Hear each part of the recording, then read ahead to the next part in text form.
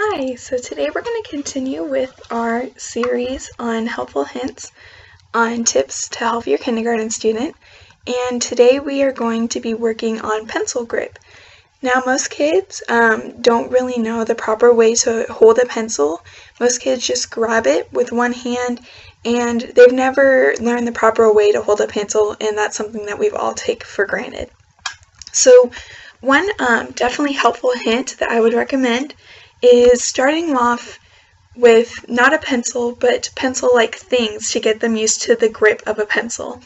Maybe play different games with tweezers or something that has the same kind of concept, and have them pick up little cotton balls or anything that you can think of that will help them learning how to use their fingers and learning how to get a good grip on things. Now when you're ready to start using a pencil, it can be very difficult for the kids to understand that you can't just grab it with your whole hand.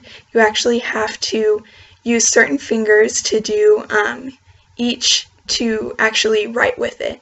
So one tip or one way that you can hold the pencil is by doing the A-OK, and that means that you're just holding the pencil with your thumb and your index finger, your pointer finger. And so you have the kids use the A-OK sign, and you put the pencil in and you just have them say A-OK, and that's a way that they can learn how to grab the pencil, and then they can fold their hands in and write just like that.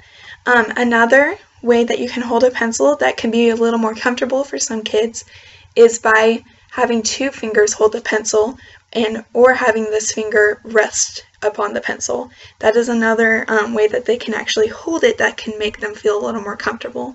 Now most kids will take a long time to really get the hang of holding a pencil and learning how to write the correct way, but after they see the right way to do it, I'm sure that they will catch on, and it will just help them for the rest of their life for learning how to hold a pencil. So thanks for watching.